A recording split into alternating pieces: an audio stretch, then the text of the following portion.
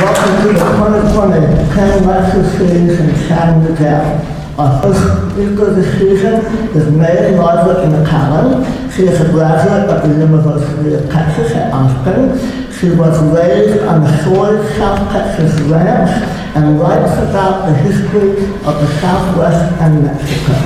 Her first book, out of Letters in Texas, began with research conducted by her grandmother and father.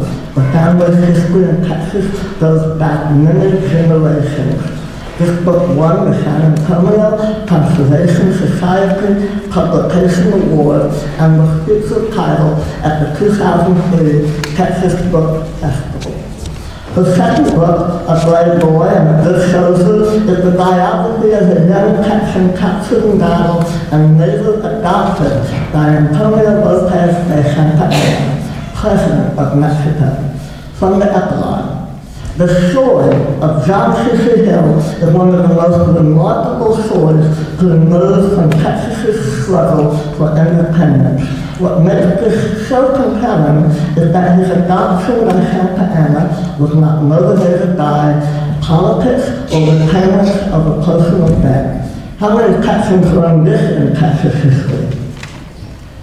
Mary Margaret has also been published in anthologies, including Texas Labor History, for which she wrote the essay, Better to Die on Our Feet than to Live on Our Knees, United Farm Workers Strikes in the Lower Rio Grande Valley, 1966-1967. Those of you who have been coming to the PEN series for several years might recall that one of our previous speakers, Babylon Dallas, was a child migrant farm worker in Texas who went on to advocate for migrants nationwide. Mary Margaret is on the boards of the Texas A&M University Press and the Whitney Museum in San Antonio. As incoming president of the Texas State Historical Association, she looks forward to promoting more research on and publication of North American history. Mary Margaret's third book, her subject tonight, is Maximilian and Carlota, Europe's last empire in Mexico. She says, the story of Maximilian and Carlota is often overlooked in the history books. Many Mexican citizens do not know this brief but extraordinary episode, in not only Mexican but world history. This book is currently being filmed. And to tell to write this introduction, I asked Mary Margaret's sister, Melissa Denner, who I've known as a friend and client for the last decade, to tell me a few things that I wouldn't find on the internet or in any bio. Even though Melissa was traveling in China, she wrote me back immediately. In our family, Mary Margaret is known for two things, her tenacity and her attention to detail. Both attributes are excellent for writers of history. She has a mind like a steel trap, so don't get into a debate with her because you will lose quickly. Her knowledge of Texas and Mexican history is comprehensive, so if you ask her a question, be assured the answer will be complete. I love history. I love to read about history. Unfortunately, I do not have a steel trap mind, and I forget many of the details. But what I have found in Mary Margaret's books is that she has a wonderful way of weaving stories and facts together that captures my imagination and keeps my attention. So now, to talk about Maximilian and Carlota is our guest tonight, Mary Margaret McAllen.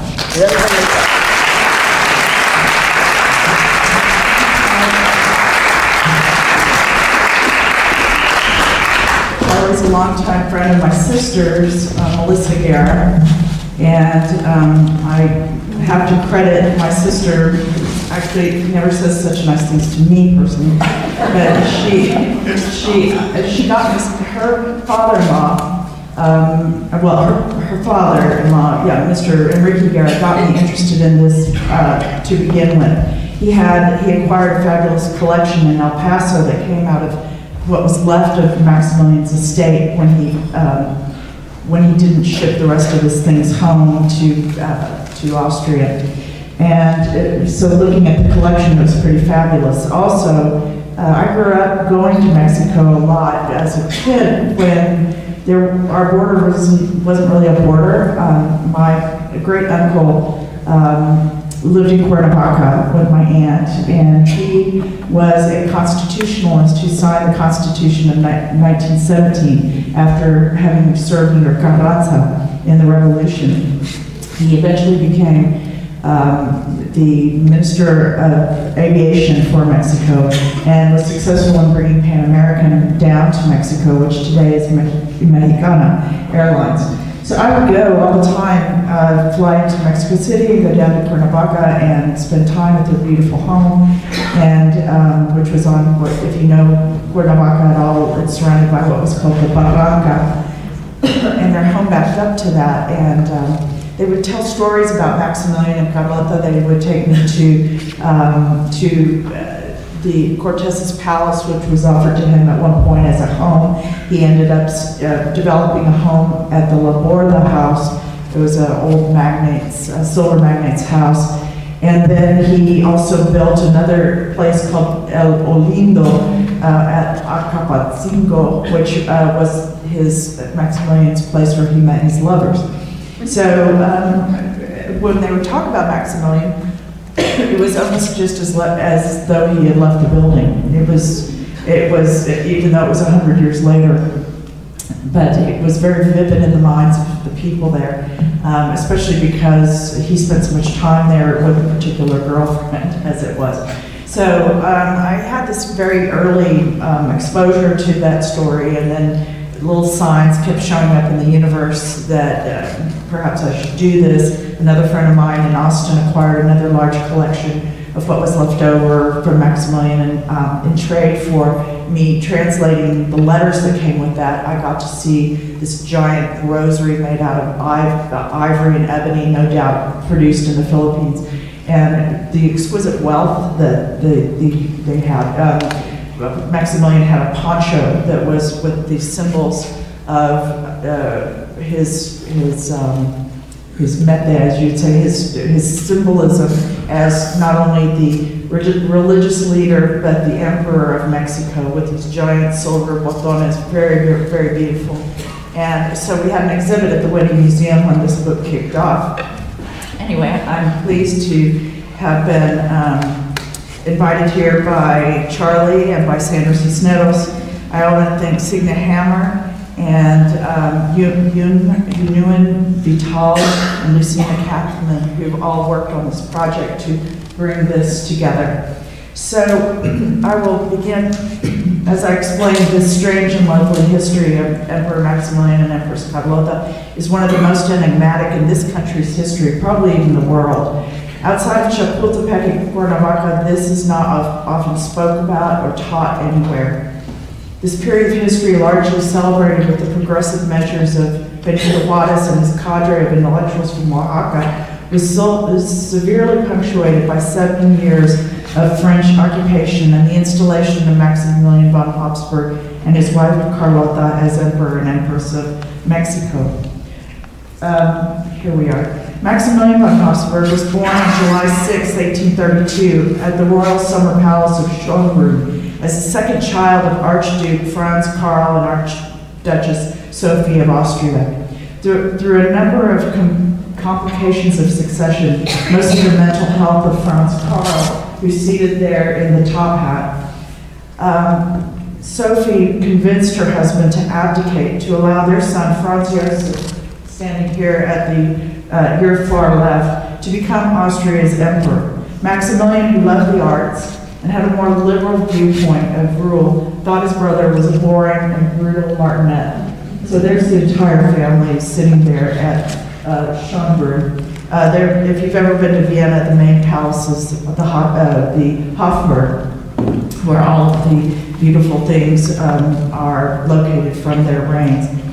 After Maximilian, this whole family believed in noblesse oblige, but they also believed they were divinely created from Jesus, from God. And So they felt like wherever they went in life, they could rule. And in fact, a lot of them would get picked up by different countries to come in and rule. The Habsburgs were a pretty global family in that regard. So with his brother as emperor, Maximilian was assigned to the Austrian Navy, having been an officer from the early age. He was placed at the head of the Austrian fleet and loved visiting countries to learn their customs and languages. He was a very joyful kind of guy. As a representative of the royal family, he was encouraged to know leaders across Europe. In his travels, he met Napoleon III, who was the nephew of Napoleon I, who had this great mind that he was the reincarnation of Caesar even, and wrote a biography of Caesar. He met with him at Chateau Saint-Cloud, which no longer exists, near Paris. And Maximilian, while thinking his court was rather crude, came to admire the continuation of the utopian Napoleonic ideas, the vision and goals to civilize and bring up society and other cultures of the world. And he was a colonizer du jour. Napoleon had conquered sections of China, Crimea, and Northern Africa, and was eyeing parts of Japan at the time that this subject came up. When the United States Civil War broke out, it was evident that no longer could the United States be any sort of protectorate to Mexico. And which, you know, Mexico has a complicated relationship with the United States. They're very no me toques and like, don't tell me what to do, but they need us still, and we need them. So it's been that way for centuries. So after Napoleon III visited with him, and Maximilian was convinced he was a pretty great guy, Napoleon loaned him his yacht, and he sailed to Belgium to meet Leopold I, the first king of Belgium. There he met and fell in love with Marie Charlotte, Carlota, their beautiful princess named for Leopold's first wife, the English royal Charlotte of Wales, who had passed away in childbirth. As Carlota's mother, the last princess of France, died when Carlota was only 10 years old, she stayed close to her father's side through most days as he attended to matters of state. Carlota was also a close niece to Victoria in England. And let me just add on here that Leopold reorganized the country of Belgium from the top to the bottom, re-educated the total educational system. And so she came away with, it's a bucolic country, not very violent, and mostly neutral, as they were in World War I and II. So she's coming from a very sort of background of naivete. The way things ought to be are very, very different than in many places in the world. So she comes in with sort of a very placid background, if you will, although she's rather aggressive and very ambitious. Maximilian and Carlota married on June 27, 1857 at the family chapel in Laeken, Brussels, just months after Maximilian's appointment as governor of Lombardy, Venetia, or northern Italy, as you probably know, which Austria then held. Maximilian was expected to hold the region against France, which at the time threatened to take possession. Maximilian was also expected to foster good relations with Pope Pius IX, one of the most conservative popes in history. He believed in papal infallibility, which means he could do no wrong. He also had epilepsy, interestingly, which he controlled just through sheer will. However, Maximilian's rule over northern Italy proved to be highly unpopular with the people. In April 1859, when Austria made demands, war broke out with France, and Maximilian failed to adequately deploy the Austrian fleet, fearing that they were no match for the French Navy. Therefore, Franz Joseph was forced to cede northern Italy, and Maximilian lost his job. He and Carlota bought parcels of land in the North Adriatic Sea near a town called Trieste, which you've probably heard of. It's a great university town, where they planned a small castle to be called Miramare. It was a lovely project for both of them, but Carlota especially, craving responsibilities and rule, sought more. And let me just say that at the time, a number of Habsburgs were being there was a big recolonization going on by European countries of Latin America. Pedro II, who was a Habsburg, became emperor of Brazil, for instance, which was a highly coveted part of the world because of its natural resources, albeit Pedro probably only even knew maybe 10% of that country, which was, as you know, is a complicated place. So he decided, Maximilian does, to go visit his esteemed cousin Pedro II, and so he and Charlotte head off for Brazil. But making port at Madeira, apparently they had a big fight, some row, and so Carlota was like, I'm not going with you. You know, I'm staying here in Madeira, which she did. And he went off to see Pedro II. And he was a great admirer of taxonomy and naming of new species and studying insects and all of that. So he had a marvelous time in Brazil. He was horrified by the slavery in Brazil at the ranches, but he was fascinated by the fauna and floral and the diversity. And he also enjoyed going into the Brazilian mines, and there he bought a number of beautiful gems to give to Carlota. One of them is called the Maximilian diamond. That was owned by Imelda Marcos and recently came up for sale and sold for well over $1 million. So, at Miramare, when I visited in 2009 doing my original research throughout Europe, I visited there, and there was a period movie going on, of all things, a big shot there about the lives and romance of Franz Josef and his very famous wife, Sissy.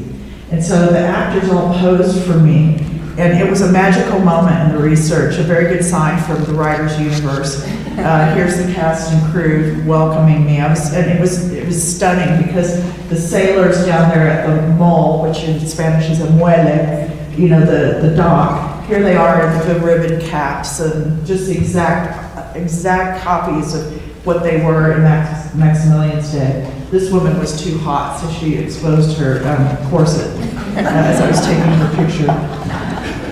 So anyway, that was just a wonderful moment. We'll go to the next slide. These people helped to concoct the monarchy of Mexico.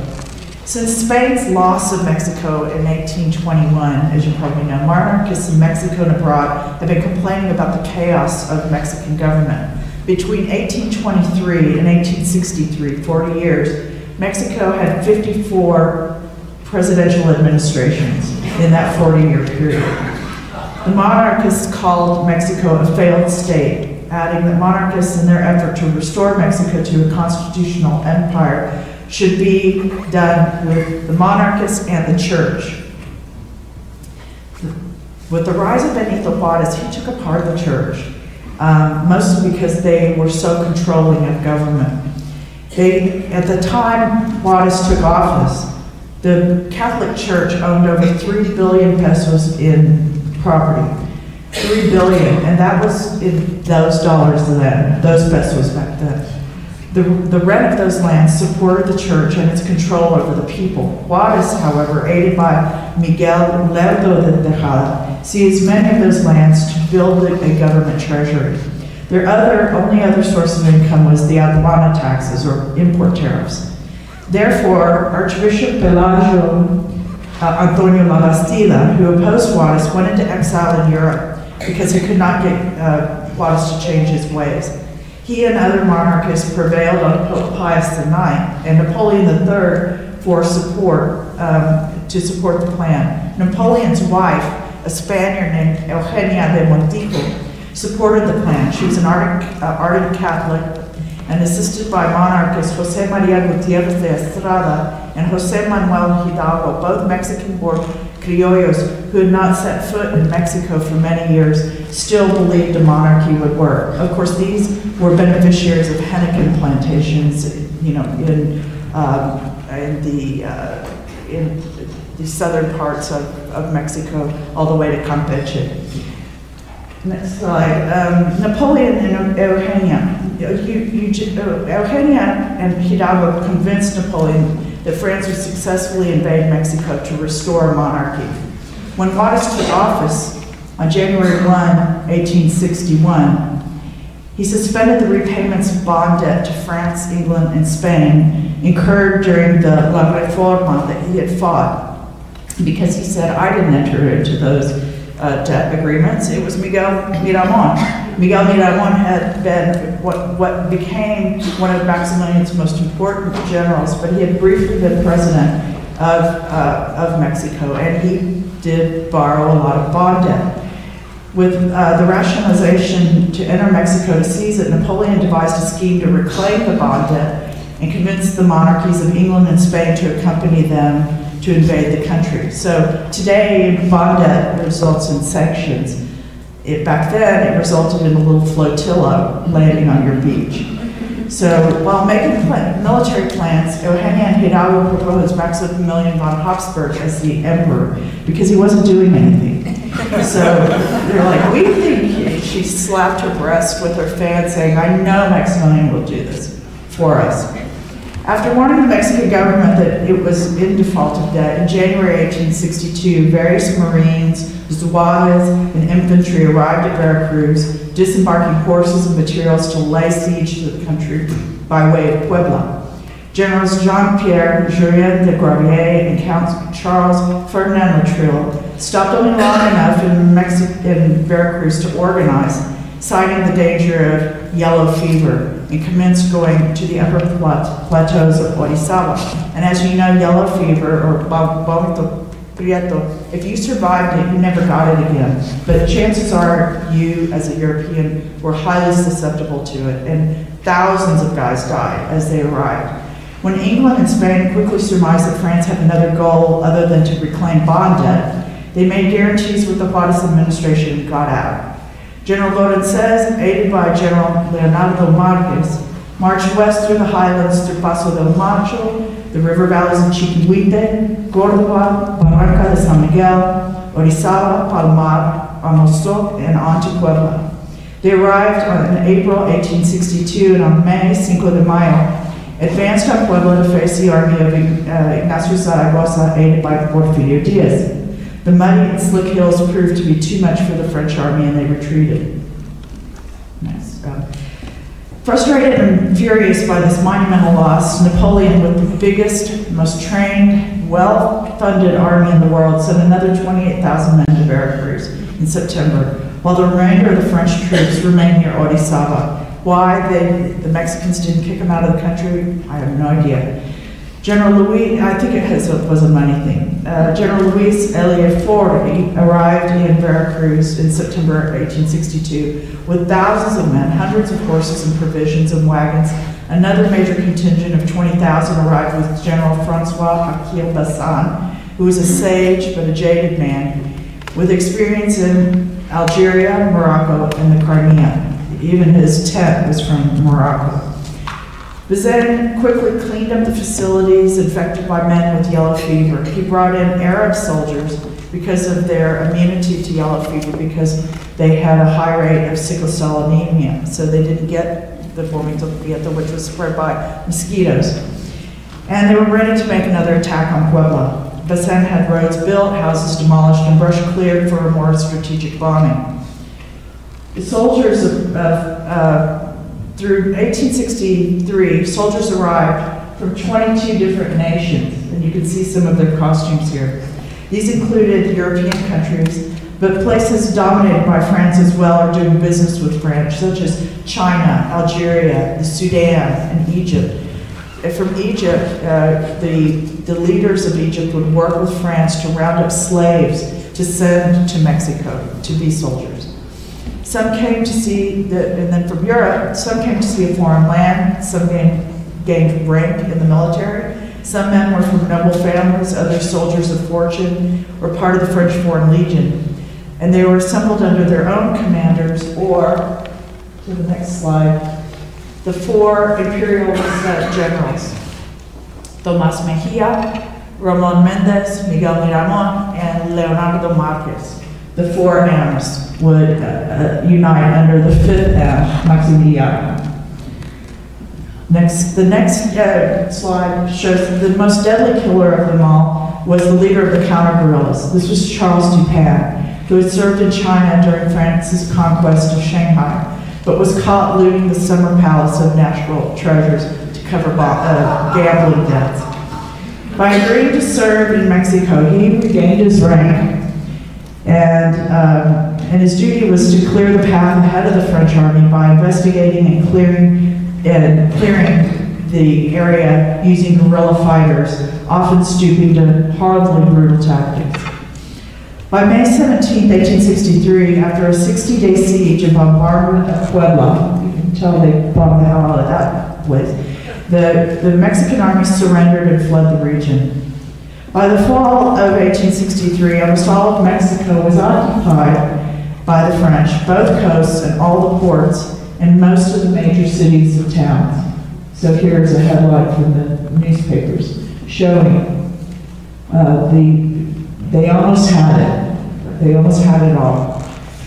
But they underestimated the Mexican tenacity. Upon the arrival of the French in Mexico City, General Faure began to set up a provisional government and a city ayuntamiento. On May 31st, as his forlorn army struggled back to Mexico City, Benito Juárez fled north with his family and the records of state to San Luis Potosí, with Imperial General Tomás Mejía on his heels.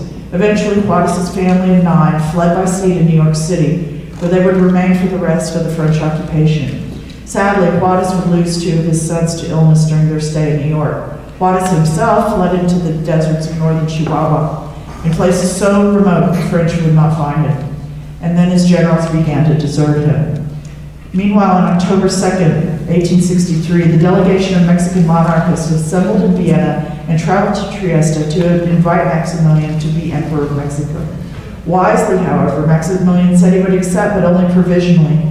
He asked for a plebiscite, or a vote of the population of Mexico to vote in as emperor, which was interesting. By May 1864, town after town had fallen to the Imperialista army, and Bazin had whole villages sign petitions calling for a monarchy. Well, many of these people couldn't even write, so he would accept X, or family representatives, what have you. Maximilian, interestingly then, invited Benito Juárez to serve as his prime minister of the new Mexican Empire. Astonished, Juárez, no doubt, declined the offer, writing, "I'm amazed on one hand of your generosity, and of the other, my surprise has been great to read your letter. The words spontaneous summons," that Maximilian wrote saying, "I've been spontaneously summoned to run your country." He said, "For I've already perceived that when the traitors of my country appeared at Miramar to offer you the crown, this whole thing was a sham." So, no go with that. After the plebiscite, on April 2nd, the Mexican delegation reappeared at Miramar to again formally offer Maximilian the throne. Although he accepted, he was deeply troubled by this decision. And I love this painting. It's done by a guy named Alfred Buse, who became the official painter for France in this whole thing. So he did a whole series of paintings of all the sections of the time Maximilian was traveling, and Carlota in the field. She was a great horseback rider, very rare in Mexico for a woman to ride, although she rode side saddle. And this damask that he had made for Miramar is almost exactly like the damask that hangs in Chapultepec, but it's red.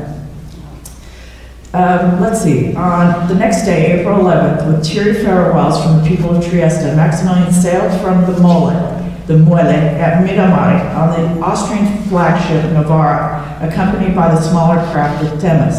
Maximilian and Carlota arrived at Veracruz almost 7 weeks later on May 28, 1865, to little activity in the bay or welcome from the shore. From the ships, they could see the vast cemeteries at Veracruz called Le Jardin de Acclamación, due to the thousands of European soldiers who had died due to the Vomito Prieto.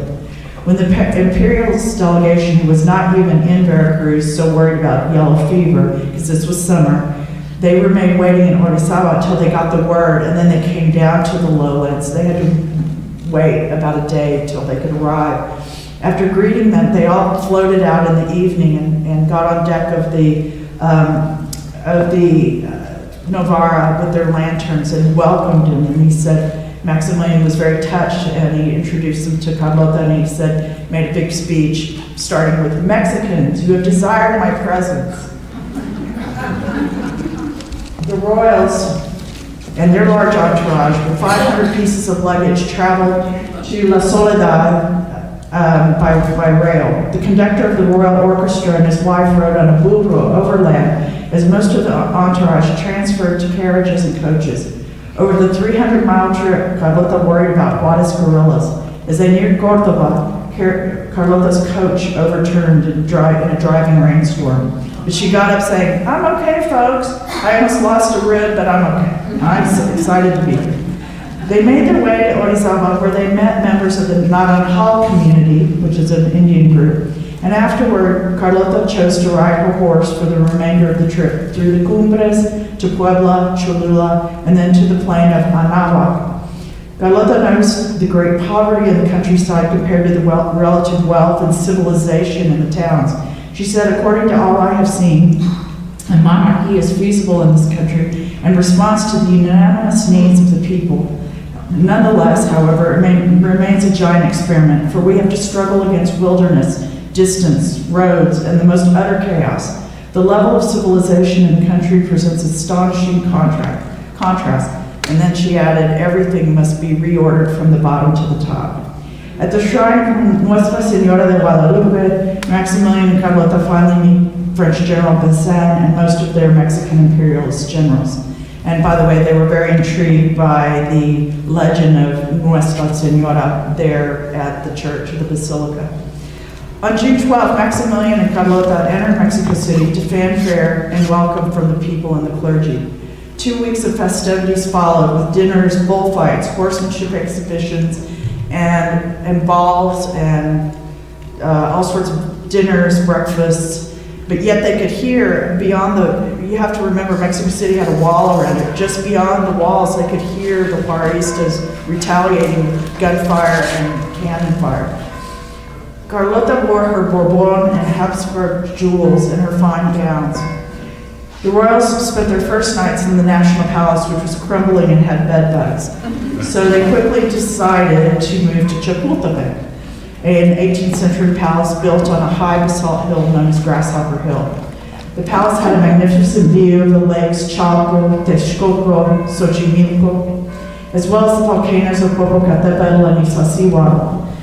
Maximilian brought in Austrian architects and builders to enlarge and modernize the palace, along with silk damask wallpaper with the imperial motto, Equidad en la Justicia, equity and justice. With William Nechtel, landscape designer at Miramare, Carlota busied herself with redesigning the gardens of Chapultepec, being sure to save the ancient huehuete trees, the big cypress trees that are legendary there. Maximilian, who loved taxonomy, as mentioned, commissioned a portly Belgian priest named Dominic Billimek, who was trained in zoology and botany to capture and document all area flora, fauna, and insects. And a number of his species, some named for him, are actually in the Austrian Natural History Museum in Vienna. Soon, Maximilian and his crew began to adopt as many ways as possible. While they spoke 10 languages, he insisted on conducting most business in Spanish. Celebrating Madre Hidalgo's 1810 call for independence from Mexico, September 16th in Dolores Hidalgo, he adopted and modified the riding clothes of the jinete, the rider, making the charro-like pants more slender through the legs to tuck into boots.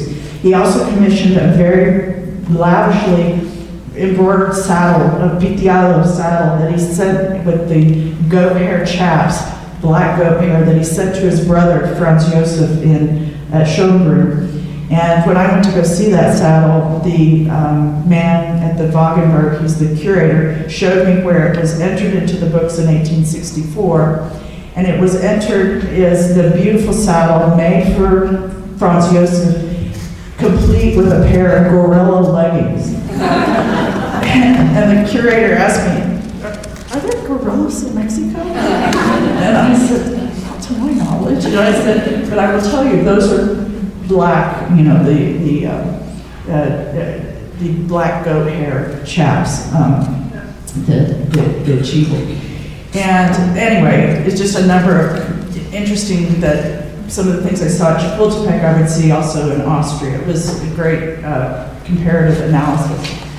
French General Achille Francois Bessin found love and married Pepita de la Peña. I think we're 2 ahead here.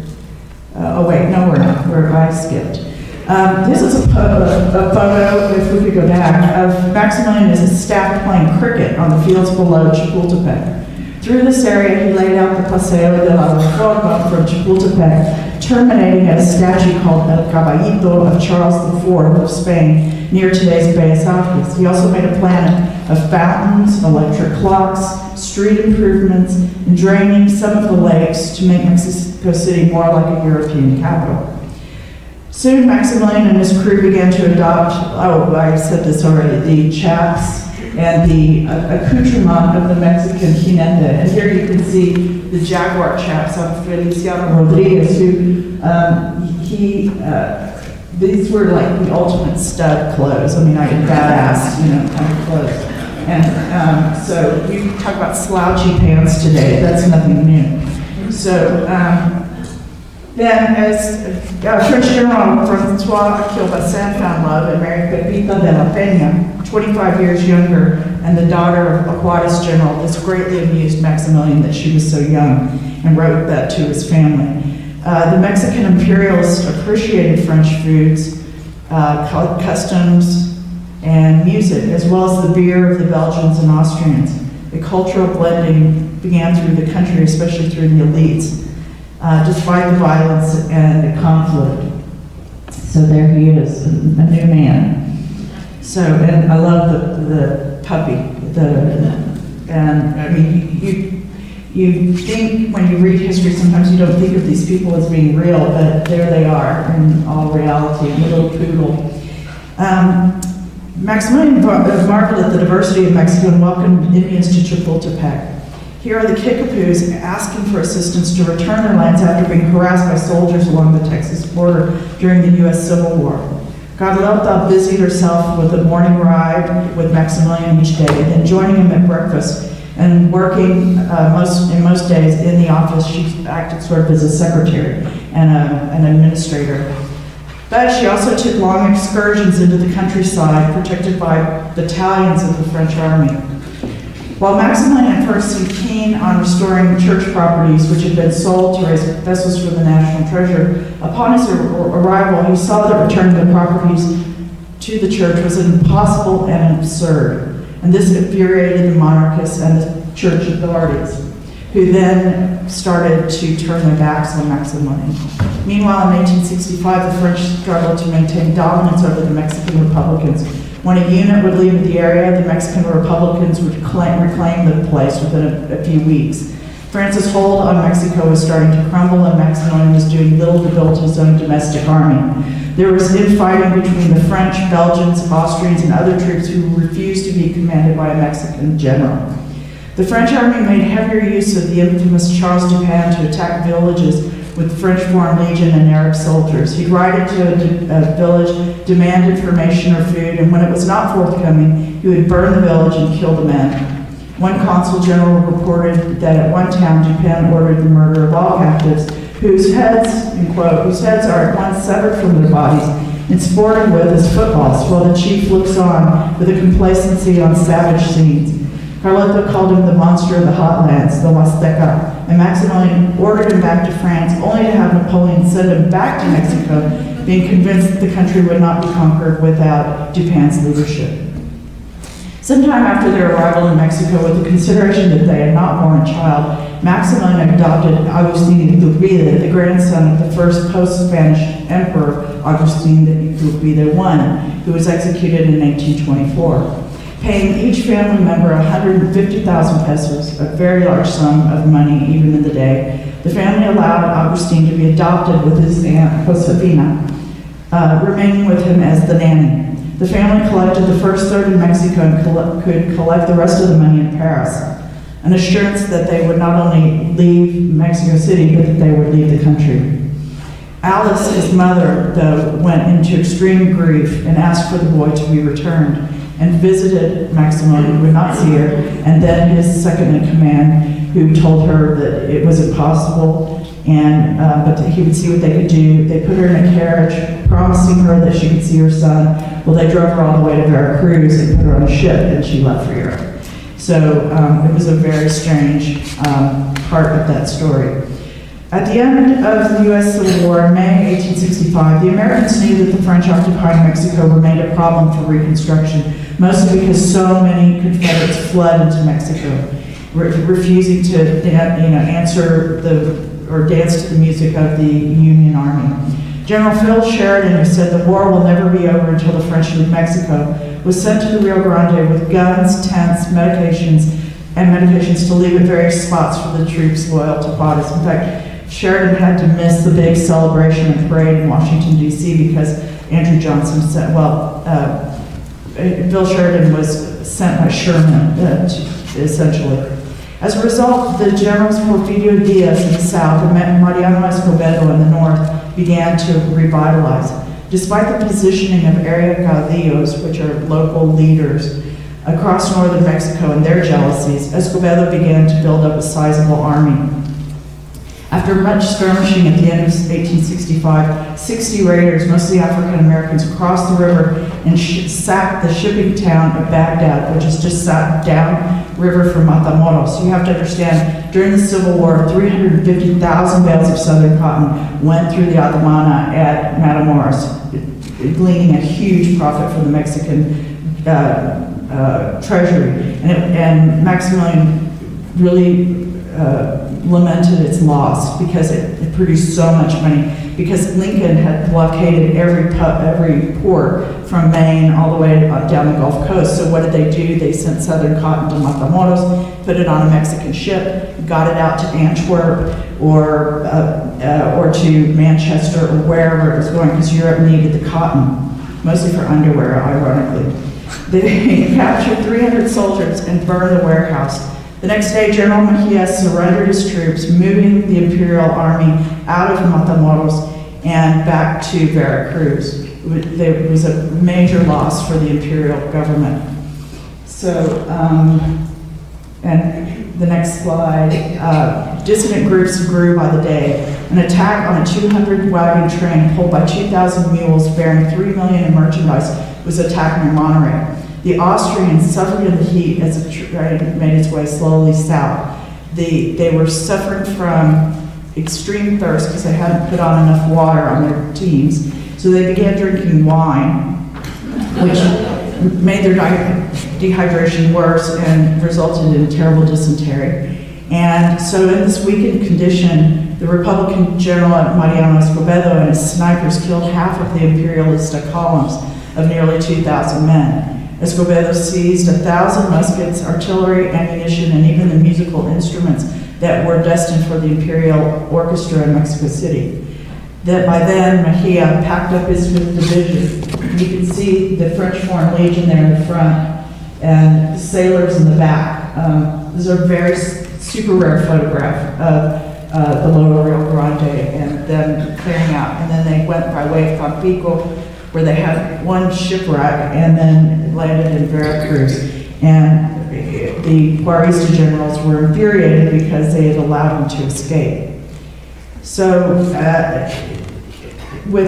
meanwhile, on January 15th, with France losing scads of Franks on the Mexican expedition and in the face of Germany's Otto von Bismarck planning unification, Napoleon decided to close his account with Mexico. He recalled the French troops and offered that Bazin aid Maximilian to build his own domestic army, which to that date had been a failure. Napoleon wanted his troops home by the end of the year.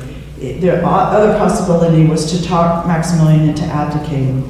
Maximilian, in poor health, considered abdication and discussed the matter with Bazin. Carlota, however, stepped in and argued that a king does not desert his post. She said, in quote, she wrote a long series of letters about this, "There's just one step from pathetic to ridiculous. We were here to start out as champions of civilization, as the liberators and regenerators, then to withdraw on the plea that there's nothing to civilize. All this is under an agreement with France, which has always passed for the country of intellectual power. You will admit for both sides this would be the greatest absurdity committed under the sun. Even if it is permitted to play with single individuals, one does not play with nations. for God avenges us. They decided then that she would travel to Paris to persuade Napoleon to leave the troops in Mexico. On July 9th, Carlota, with a heavy heart, left for Europe. She told her ladies-in-waiting that she would return in 3 months. Maximilian went with her as far as Orizaba, but then he said and ordered many of his possessions to be packed and moved with her. At Veracruz, the town was full of French soldiers preparing to sail for France. Carlota arrived in France on August 8th at Port Mazar. She found Napoleon recuperating from a bladder illness in his palace of Saint-Cloud. While she was waiting to see him, she was also confronted by Alice Green, the mother of Agustini Duguida, the little boy. She wanted her son back, and it was a funny conversation because Carlota told her, "You're much changed since I last saw you," and Alice said something like, "So have you," and so being older and more stressed out. And so Carlota told her to write to Maximilian again, and she said, "This time write politely." So after being put off by Eugenie and Napoleon for a few days, she arrived in August at Saint-Cloud. There she pleaded him not to withdraw the French troops, that they were working diligently. She had a plan for renewing bond debt and a plan to refinance. Napoleon was reduced to tears and said little. After the end of a series of tense meetings that week, finally Carlota announced, in spite to him, "We will abdicate." And he looked up at her and just said, "Abdicate." So, calling Napoleon the devil in person, Carlota left with her retinue to the castle Miramare in Trieste, still under construction. Maximilian asked her to prevail upon Pope Pius IX, and on September 18th she traveled to Rome. Upon her arrival at the Alberge de Roma, Carlota began to act very nervous. She could not sleep, she started to refuse food. On September 27th, she met with Pius. Carlota handed him a draft of a concordat of agreements for the church to support them in Mexico, all of which had been canceled. The next day, while she refused to eat food prepared for her, she summoned her carriage to take her to the Trevi Fountain, where she filled a pitcher with water. She'd only eat oranges that she peeled or nuts that she cracked herself. She sent her maid, Matilda Doblinger, to go to the market and buy chickens, which she tied to the piano legs in her room, and brought in a little stove, and Matilda had to kill, clean, and cook the chicken while Carlota watched to make sure she was not going to be poisoned. Paranoid that Napoleon had sent somebody to kill her, on September 30th, having little to eat or sleep, the pale Carlota arrived unannounced at the Vatican and demanded to see the Pontiff. She entered his chambers and asked for his help, but somebody was attempting to poison her. When Pius offered her something to eat, she eyed his cup of chocolate, dipped 3 fingers into the cup, and tasted it. "I was so hungry," she said. After following the Pontiff around for several hours, his assistants distracted her with illuminated manuscripts in the Vatican Library. She asked to spend the night, afraid that Napoleon had sent someone to murder her. Pius acquiesced, allowing her and her lady-in-waiting to spend the night in the Vatican Library. Eventually, her brother took her back to Italy, where she lived her life out in Belgium. There's a lot more to that story, but I'm summarizing. After Napoleon III vowed not to spend another écu on Mexico, Bessin tried to convince Maximilian to leave with him. He said, "It's all been a bubble. You have to face it," he told Maximilian. Maximilian agreed to abdicate, but his cadre of advisors, especially a corrupt priest named Augustin Fischer, persuaded him to stay. The final decision, however, as he remained at Orizaba, ready to leave for Europe, were 2 letters. One that he received from Franz Josef that said he would not restore his title or his monthly allowance if he came back to Austria. The second was Maximilian's mother, Sophie, who said that a Habsburg never left his post. Bessin left with his Mexican family on the last ship out of Veracruz in March 1867. Having decided to stay, Maximilian rode with his best 2 horses, Orizvelo and Anteburro, which means taper in Spanish, for a taper in Brazil, to the gathering scene of the battle between the Imperialistas and Juarez at Querétaro. away from the valuable capital. Querétaro had been fortified over the last 3 years by PEN as a supportive northern bulwark in case the United States charged south into Mexico, which they thought they would. The city, full of convents and churches, supported the imperial cause as well as prepared for siege. However, as he rode into town, Orisfello, his war horse, stumbled on the cobblestones, considered a bad omen since the Middle Ages. At Querétaro, Maximilian and his 4 generals convened, each with a particular duty to defend the city for the imperial government. Marquez served as head of staff, Miramon commanded the infantry, Mejia the cavalry, and Mendez the reserves. The liberals succeeded in bombing the town as Maximilian and his friends men defended. Maximilian was known to walk out into the open bombing fields as if he waited for a lucky bullet. Slowly, the Imperialistas began to run out of munitions and food. Eventually, the liberals damaged the city's famous aqueduct, cutting off water to the town. Leonardo Marquez, using a disguised sortie to raid through the front lines, left Querétaro ostensibly to get reinforcements from Mexico City and more wine, incidentally, and he never came back. After a 71-day siege, Maximilian was betrayed by one of his aides, Miguel Lopez. In fact, Maximilian was the godfather of his children. He and his team of 15 generals and 357 officers were arrested by Benito Juárez's men, who appointed Maximilian defense lawyers. 2 of 3 were Frederick Hall from the U.S. and Mariano Riva Palacios, the father of a Juarista general. Maximilian did not appear at the trial at the Teatro Imperial, too ill with dysentery, but moreover, he knew it would be a phantom trial. Maximilian then was imprisoned in the Teresitas convent. The first night of his imprisonment, he was ordered to sleep in the crypt with the nuns, the dead nuns, and one of his aides as well. He said, "This is not good. I cannot sleep in a bed with the dead." But they made him do it anyway. A little bed was set up for him, and he read the History of Italy by Cesare Cartu that night. The next day, he was transferred to the Convento de la Cruz, as were most of his retinue. And if you know the story of La Cruz, there's a great plant that grows there with the spinas. It's a honey locust, is what it's called, and the thorns grow in the shape of crosses. If you've never been there, you should go. It's fabulous. Many of Maximilian's supporters traveled to San Luis Potosí to beg Juárez for Maximilian's life. And as you know, Mexico did not have the death penalty, but this was an exception for Juárez. At one point, Princess Agnes Samson, an American-born wife of Prussian General Felix zu Samson, who fought for the Imperialistas, traveled on her own in a little yellow fiacre to beg Juárez not to kill Maximilian.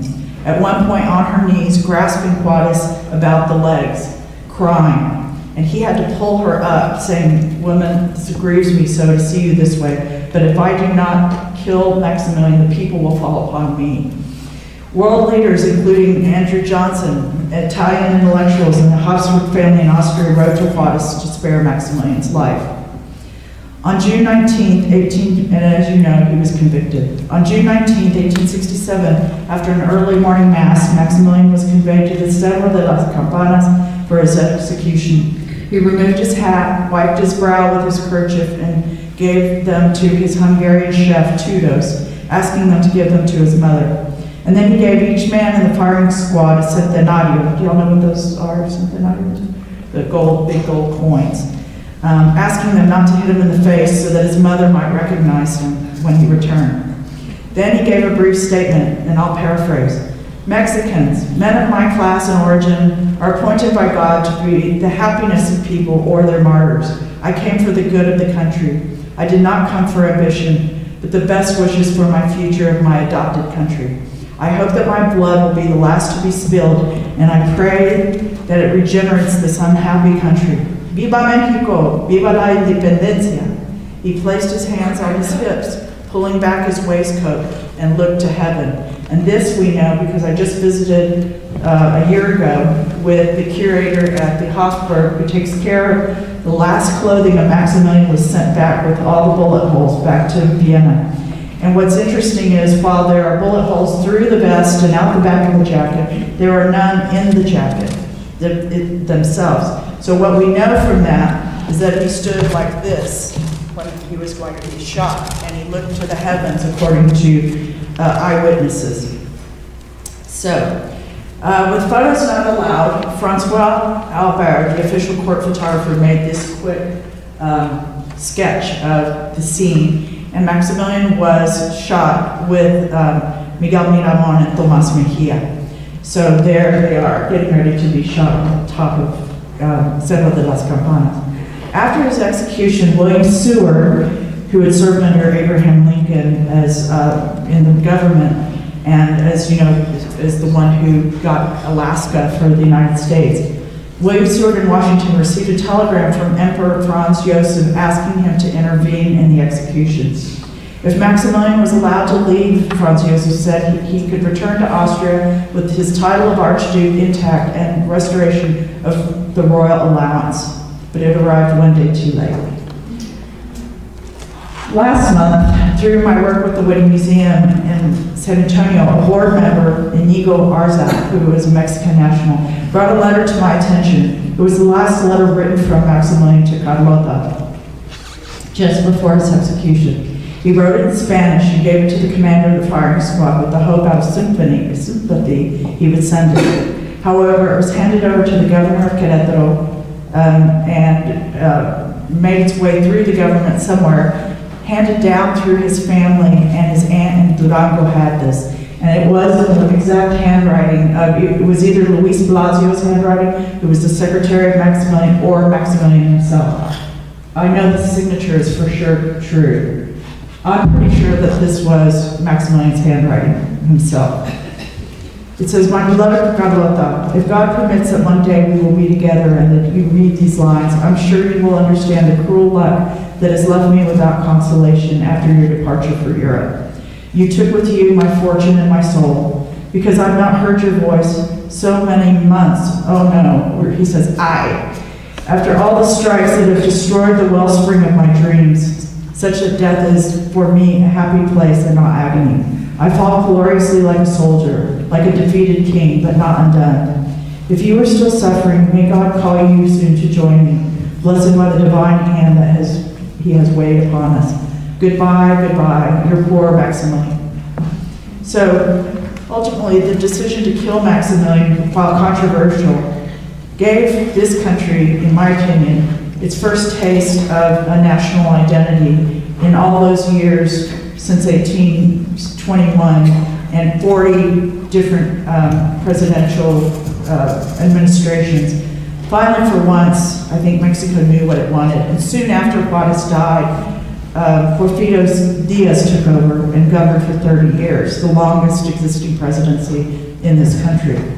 And while he was not perfect by any means, it was finally a time that Mexico said to Europe, no more, we will not be colonized. And in fact, it was Monroe Doctrine, which is the unilateral policy that no European countries can colonize North America, and that has stuck with this country ever since. So if you can bring up the lights, I'll take any questions if anyone's got it. Hi. Thank you very much. It's very informative. I have a simple question. Are you aware, as a Texas historian and Mexican historian, of any group of German unit in the Confederate Army that after the Civil War, after the Confederacy lost the Civil War, that the German unit went down to Mexico City and fought on behalf of Maximilian? Yes, there were a number of them that did.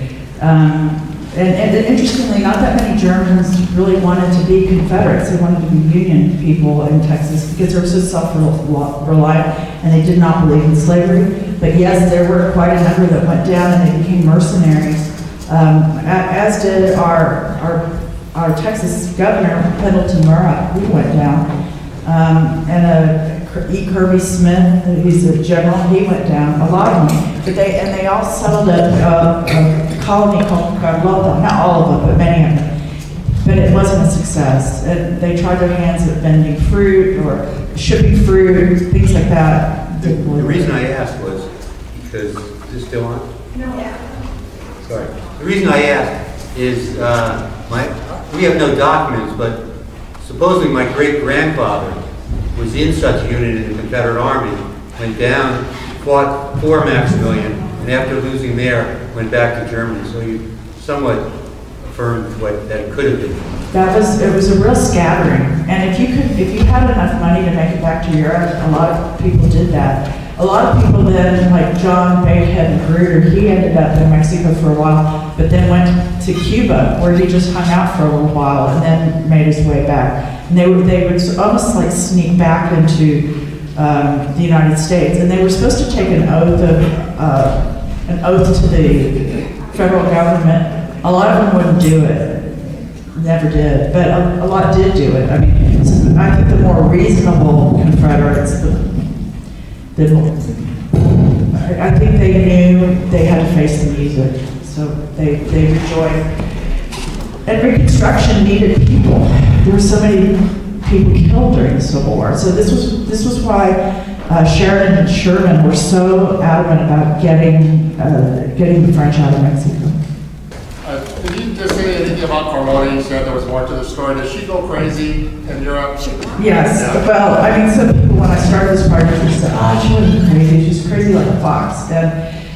But she really was. I think a lot of times there's a fine line between genius and madness. And she was a brilliant piano player. She was a brilliant mathematician. She just had, I think it was some kind of bipolar situation. She had a terrible temper at times, and then she forgot it.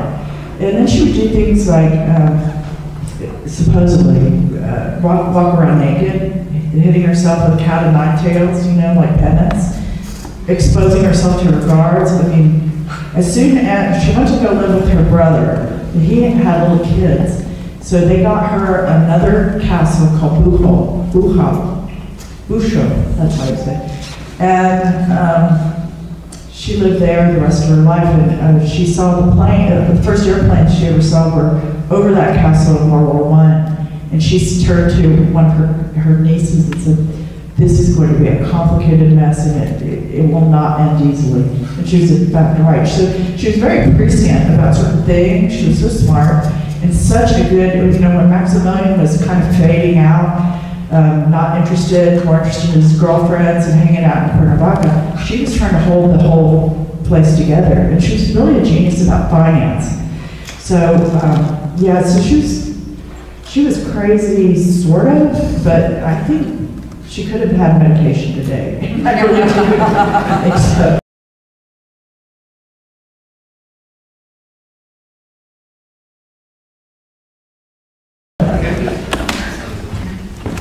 Well, in regards to Maximilian, there's a bit of history here in San Miguel de Allende, you may know.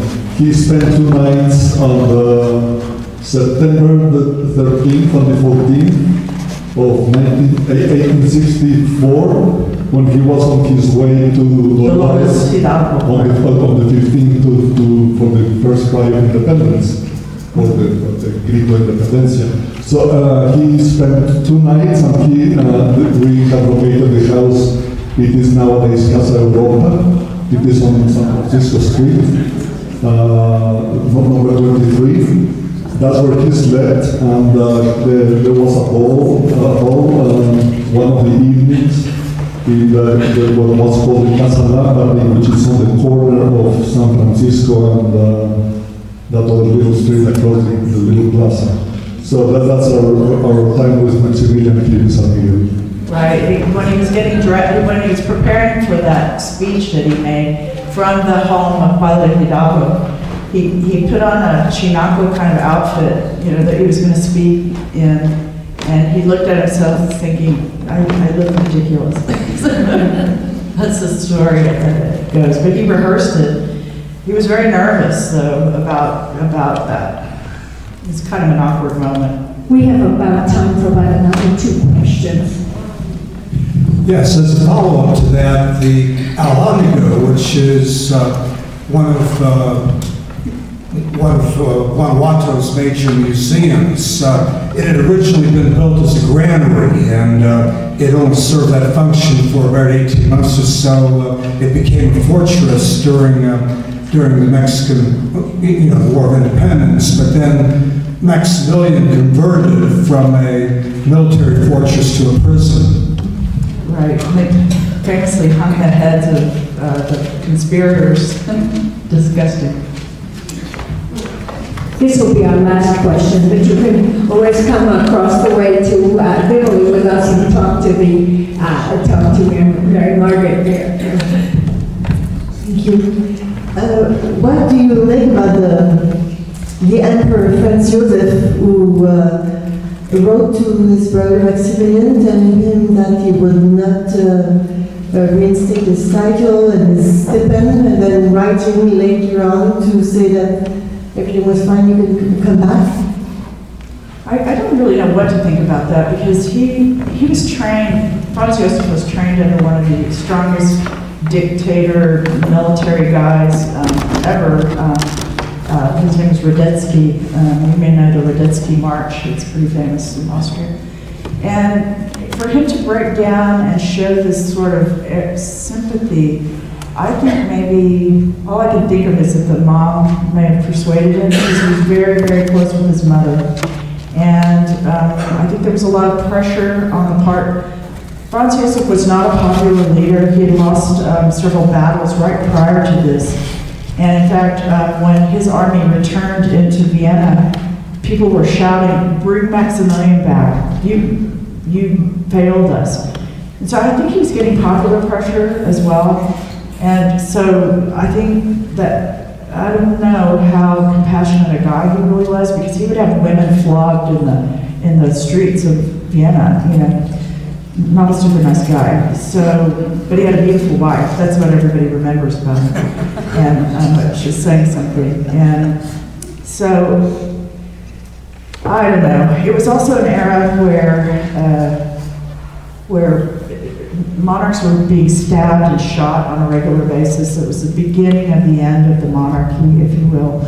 And I think, which it didn't actually formally until World War I, but I think it was a popular move, maybe, but awkward and sad. So anyway, it was a very strange time for the world, and it really is world history, not just Mexican. It's just where it all played out.